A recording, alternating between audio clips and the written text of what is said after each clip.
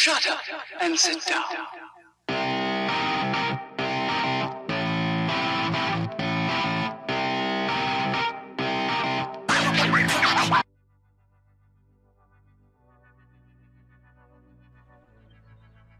Hi, I'm PJ McTavish. Welcome back to another D.C.G tutorial. So this one we're doing, as you see from the title, 2017 B-2. And this was a request, as you see here.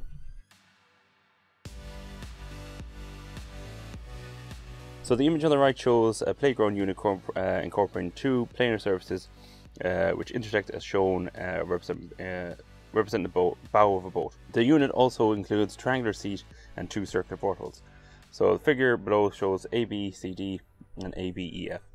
So straight off the bat you see that there is one line common to both, so that's your line intersection straight away in this coordinate geometry question. You have all the coordinates, they're not keeping any coordinates from you, so you have all the coordinates.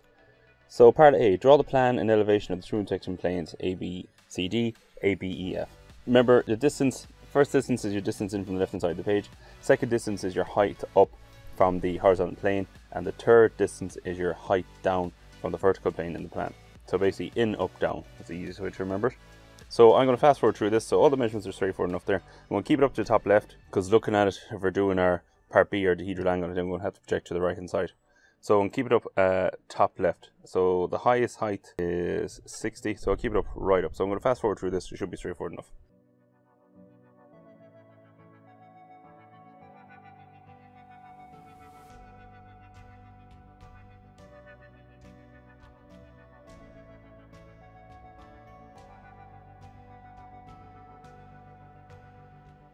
Okay, so that is part A done. You have the plan elevation of the two intersecting planes A, B, C, D and A, B, E, F. Now I'm going to leave them light for the time being, not going to bother with hidden detail, etc. and just move on. So B, determine the dihedral angle between the planes. Okay, so get the dihedral angle now.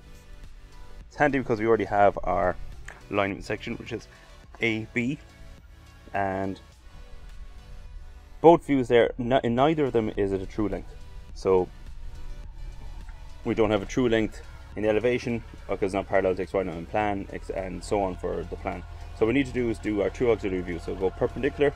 Now I start up top left, so I'm going to project to bottom right here. So project perpendicular to AB. So I'm going to project perpendicular to AB down here to the bottom right, and I'm going to get my heights from the elevation. I'm going to keep my XY line nice and close as well to make sure I don't run out of room.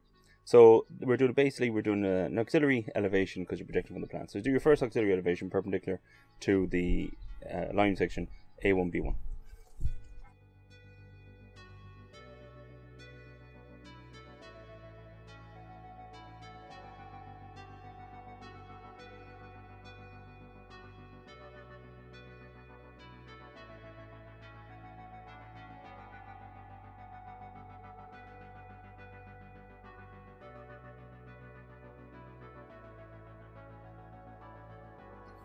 So there is our first auxiliary view, there's our auxiliary elevation, and points C and E are projected on the same line. Same thing with D and F, I'm a little bit off there, but they're going to be projected at the same point.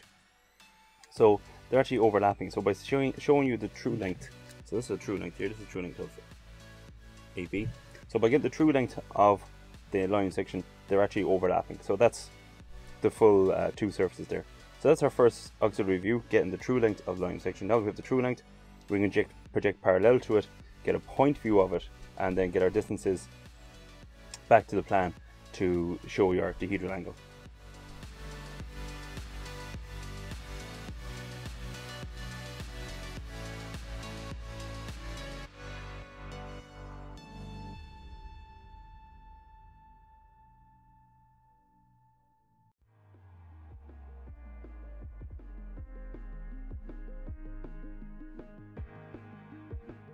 So that's our second auxiliary view, giving you the edge view of both planes. So this is AB as a point view, and also CD as a point view. So we're getting that full plane as an edge view. So by seeing the two as edge views, you can determine the dihedral angle.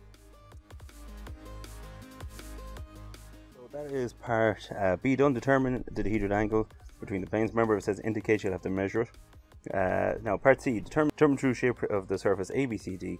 The true shape of the true shape included 20 mm circle, diameter 20 mm circle porthole, given that the centre is 30 mm from the line AB and 50 mm from point D. Okay, so true shape of ABCD. Now initially you'd probably look at the elevation of the plan, and you see that AD is on the ground line on the horizontal plane, so therefore, or the XY line, so therefore A to D is a true length down here, and we could then rotate around and draw it in here. But that's going to be messy, it's going in over your plan. Whereas if you look at your first auxiliary view, you have a true length that we marked in there for the line AB. So the true length of the line AB. We also have the true height of the plane itself from A to B and CD. So if we rotate C and D here around, we're going to be overlapping a small bit here, but if we keep it light, it won't be too bad. I might put it in with a colour maybe.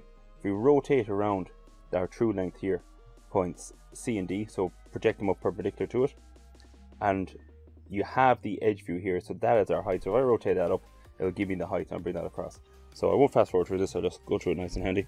So I am going to project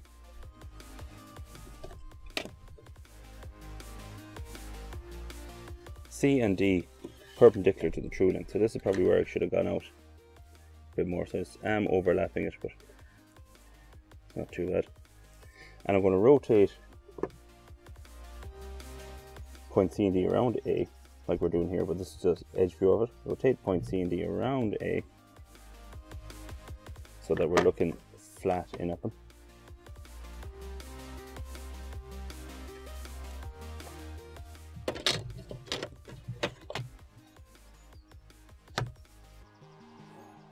So that now is the height for C and D. If I project that across, I'll find the true shape of the points C and D. So bring that across, I might put in with a bit of a colour.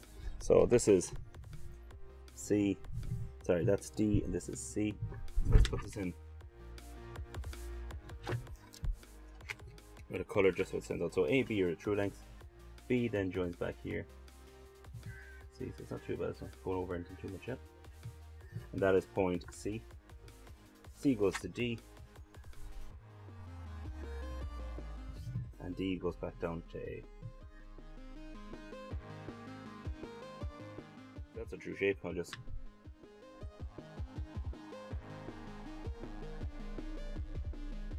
that's a true shape. I'm just skipping past the plan here just so it doesn't overlap on it. Now the last part I said of that was there was a porthole of 20 mm in diameter. It was 50 mm from point D. Let's get that on our compass drawn arc, because you're going from a point. So point D was the outer one here, so it's on that arc somewhere. And also 30 mm from the line AB. So all I need to do is get a perpendicular distance of 30 mm from the line AB and draw that parallel to the line AB to make sure it's accurate. And where the two meet, that has to be the center of your diameter 20 porthole. So let's draw that in.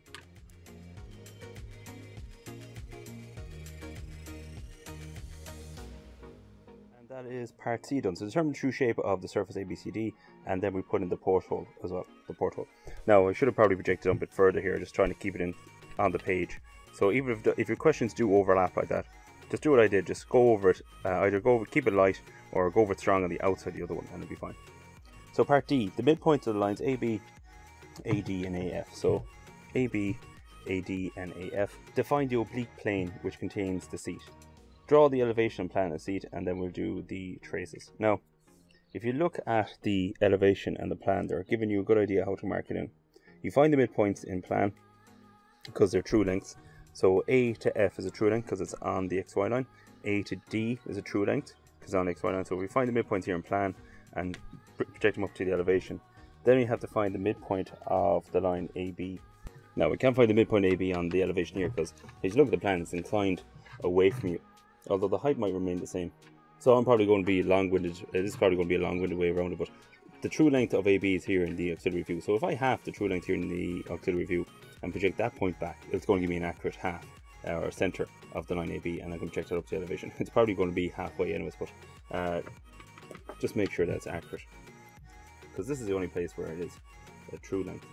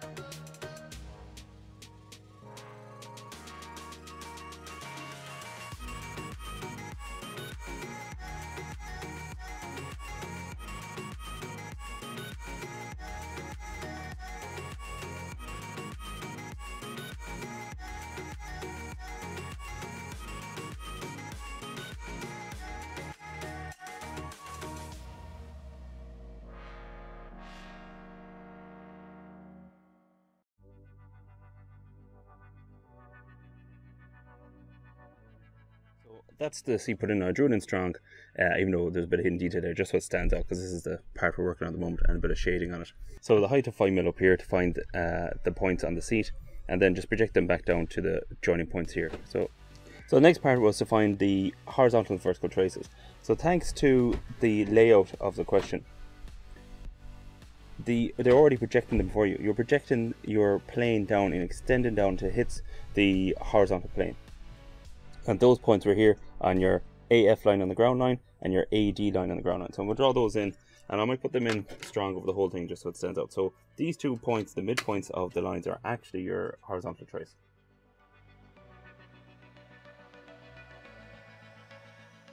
Once you have your HT, all you need to do is project that parallel from a point on the plane.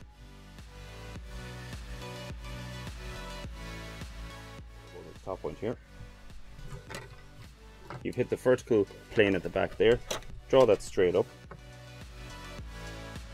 Come straight across from the point you drew across there, and that's a point on the vertical trace. And join that back to the HT, and that is your vertical trace.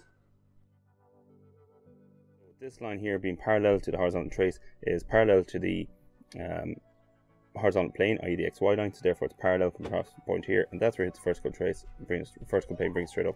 So that's the full question done.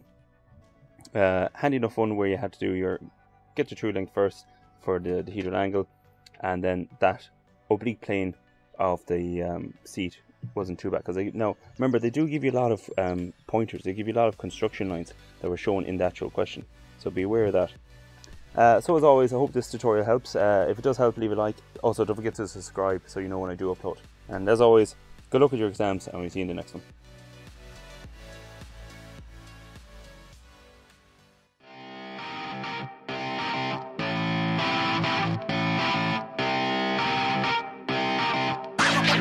What are you doing, Daddy?